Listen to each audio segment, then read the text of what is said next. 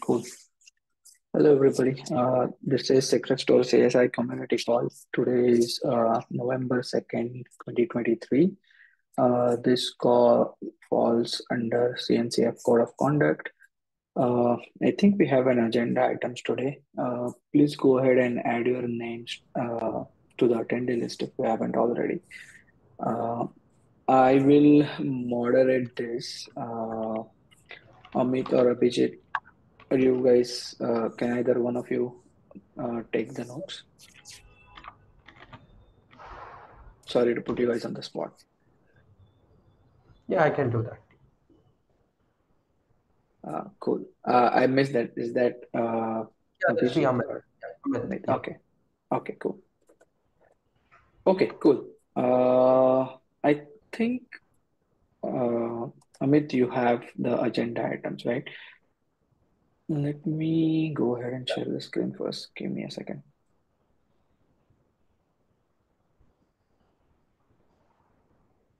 Okay, just give me a minute.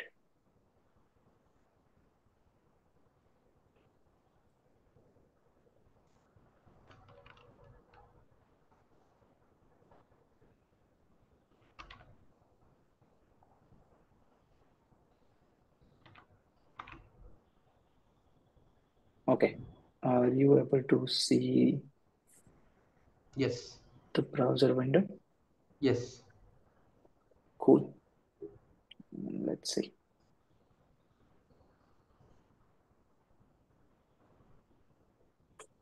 Okay,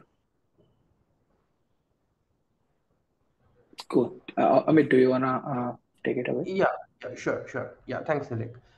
So I think the first one that I put in, and Abhijit can actually speak more to that one. So this is about upgrading the Go version in the driver.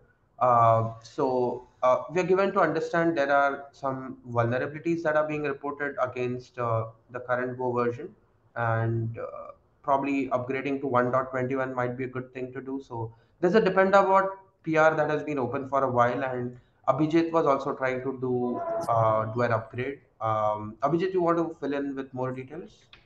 Yeah, sure. First, when I tried to upgrade to 1.21, I faced many issues like some packages are deprecated and we need to replace with the different packages.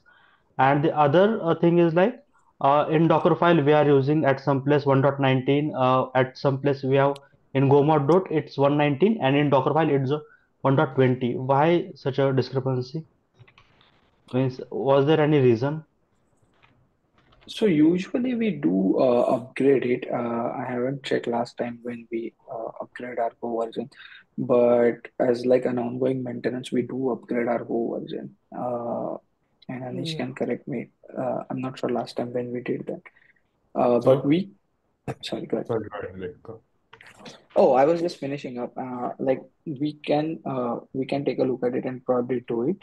But I'm also curious as to which packages are being deprecated or not. But Anish, go ahead before that.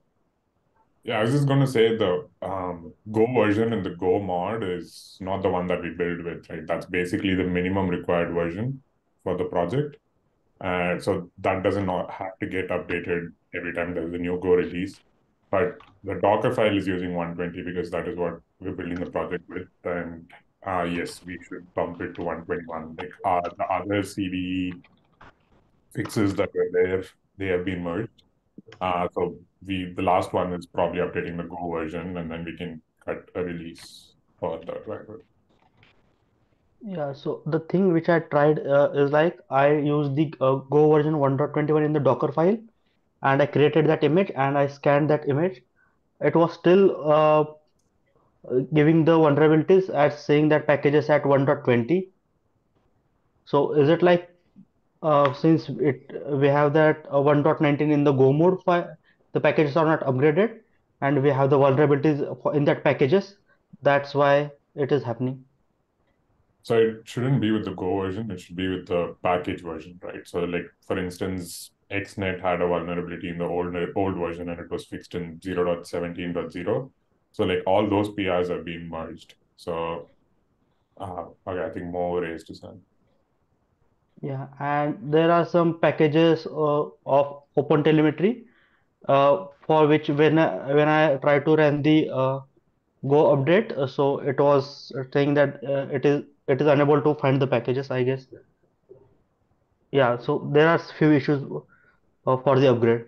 So one of the question generally how we upgrade the Go version. So generally what I do, I update all these uh, files with latest Go version whatever available. Yeah, Mo, do you have something to say? Yeah, I was just gonna mention, I forget if it was in 121 for Go or what version of Go changed this behavior. But the Go compiler toolchain will look at the Go mod version in your or the Go version in your Go mod file, and it Yeah, will automatically download the toolchain at that version and use it. You have to be careful now because just because you have a particular toolchain that you're trying to build with doesn't mean that's what Go will use. There's a little bit of a nuance there. Um, and also, okay. if you try to bump Hotel, it's going to break the world because Hotel is terrible. It's going to But does happen. that mean we have to bump like Go mod also like every time, even if the minimum required version is lesser? I mean, at the end of the day, is, is there any reason not to do it? Because my pattern has always been to make all the numbers exactly the same. Not because I had a particular reason to, but because it just reduced confusion about what version I was trying to use. Okay.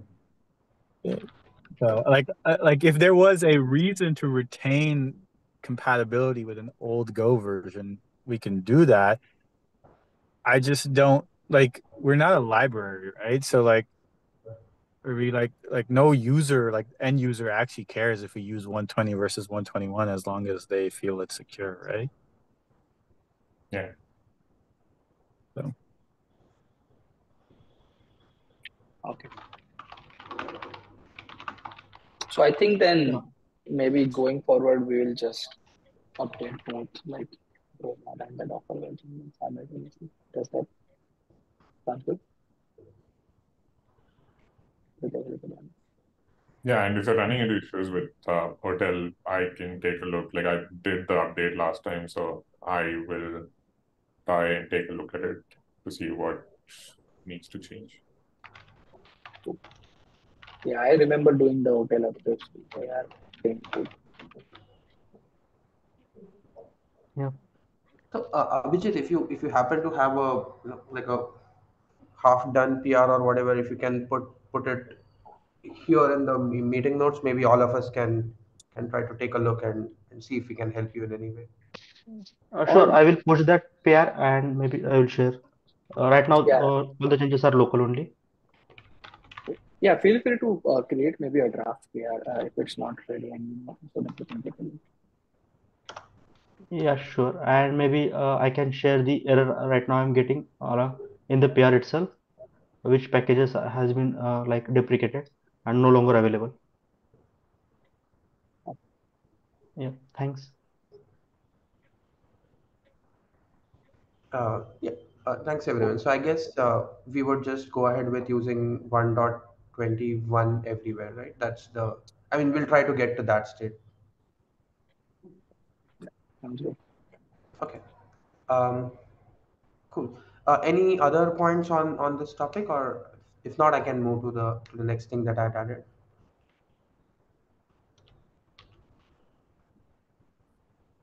I think Um, we're good. Oh, I'll move on. So a few weeks back, we had this discussion about the secret sync functionality that has to be split into a um, different component, right? And uh, I guess we discussed various things around that. So one thing that came up in one of our internal discussions was, and maybe I missed that part, but it's probably not very clear what would be the impact of this on the auto rotation feature. So today, the auto rotation, if I understand correctly, holds every X number of minutes, and X being 10, if I remember it correctly, or maybe 2.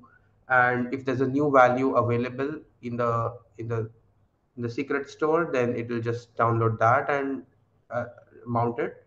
Uh, so would the driver continue to support auto rotation by itself for people who don't maybe care about the sync functionality? I think we can, I think we'll still continue supporting auto-rotation on the driver level itself because it is, I think, one of the core functionality. Anish? Yeah, Nilek is right. So like the auto rotation functionality will exist because it's a separate controller, but we have this GitHub issue to move to this CSI feature called requires republish, right? Where instead of us having a custom controller, Kubelet will call us periodically to say like, hey, go check if the mount is okay, go check if there are any operations that you need to perform. So eventually we'll shift to using that so that we can like cut down on RBAC permissions and all of that. But yes, auto rotation will still exist, and the sync controller will also have auto rotation.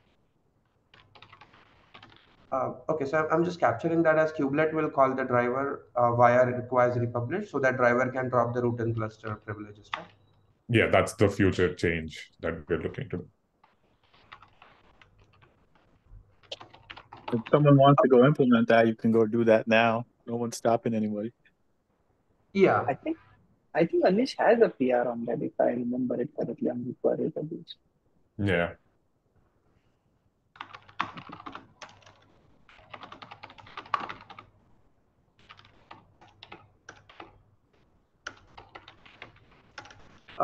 Okay, so I guess yeah, that's so. I just wanted to clarify that the driver's auto rotation capabilities are not being impacted, and I'll relay this back to the folks who had this question on our side. So I think that's a good thing. So unless a user cares about sync, for them really nothing changes. So I'll relay that back. Yeah, yeah. Thanks for the confirmation. And Amit, since you brought that up about the sync controller, right? So like FYI, there is a PR open on the driver repo, basically to add the new APIs for the sync controller CID. Um, so the current plan is we will merge the sync controller code in a folder in the driver in a feature branch. And once we all are happy with it, then we'll create a new repo and then move all the sync controller code to that new repo. But whenever you get a chance, take a look, and if you can review the PR, that'll be great. Sure. Thanks, Anish. I'll try to take a look. Yeah. The one that you pasted in chat, right? 1364. Yeah. Okay. I think you also had pasted a link about the scan. So Abhijit, I'm capturing this. This might be helpful when you're tracking down the vulnerabilities.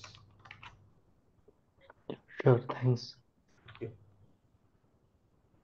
So yeah, those were the only two things that I had for the meeting. If yeah, I'll Nilik, you can continue the rest of the meeting. Cool. Any in the fly topics we have anything that we want to discuss?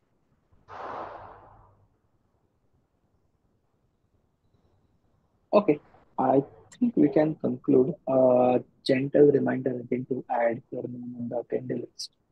But I guess we have a quick call today, and then we can give remaining time back to everybody.